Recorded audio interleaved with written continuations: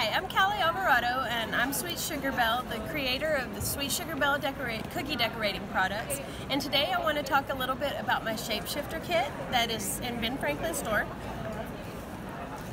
The Shapeshifter kit is a box of 20 cutters that turn into over 40 different cookie designs. If you look on the back, each of the cutters shift into two different things. So today we're going to demonstrate how the shift works, and specifically we're working on the ice cream cone, which can also be a turkey. But in addition to the shape-shifting properties, we also have all of the information you need included in the kit to make professional looking decorated cookies at home. Inside the kit is my recipe instruction cards. It has my sugar cookie recipe, my royal icing recipe, and it also has the best tips from my blog broken down into easy to understand bulleted instructions.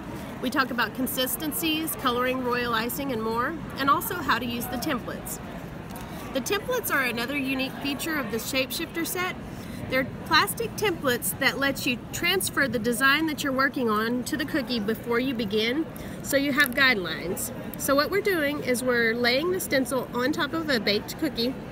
Then we're using a food-safe marker to trace the design onto the cookie. The food-safe marker is purposefully food-colored or cookie-colored brown.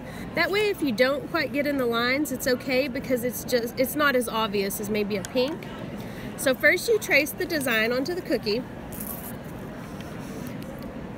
and then you work in steps to decorate the cookie. And before I get started, let me flip over to the instructions. In the set are step-by-step decorating instructions for all of the designs included.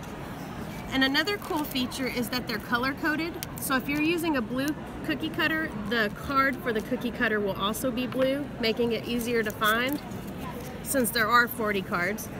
So I'm following the steps here. And now we will get started for real. Now that you've got the design transferred onto the cookie, you follow the lines and outline like we've done here.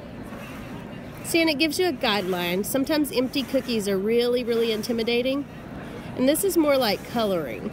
Like, you trace around the outlines and then you fill in the middle.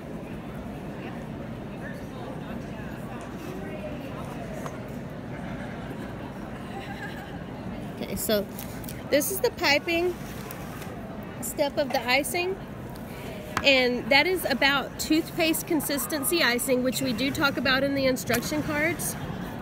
And it's supposed to be soft enough to squeeze, but thick enough that it holds its shape. And now we're flooding, and this is a more liquid consistency royal icing. It's all royal icing in the same recipe. We just use water to thin it to different consistencies. But you flood the outline once it's complete.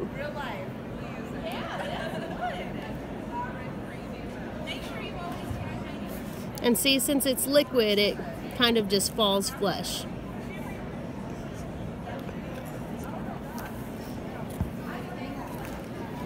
For the third step, we're gonna let this dry a little bit so that the colors don't run or bleed together. And then we're going to outline and flood the cone, like we've done here. And really, it's just a matter of adding each step layer by layer. To speed this up a little bit, I'm kind of fast forwarding one of the steps. So you will outline the cone, and then flood it. And then after this step, you do the same with the chocolate portion.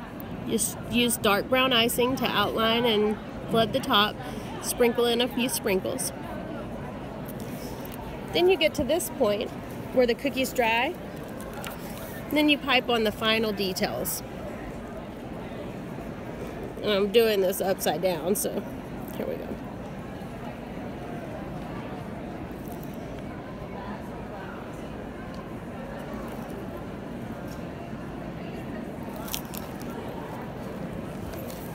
We'll add a little squiggle down here to kind of finish it out. The fun thing about this is it's a teaching tool, so once you figure out the methods and understand how basic cookie decorating works, you can get creative and do your own thing. You could have strawberry ice cream or chocolate mint or anything that your imagination can dream up. Here's a quick technique to help you improve your piping skills. As a beginner, it's instinct to drag the tip along the edge of whatever you're working on, just kind of as security and a guide.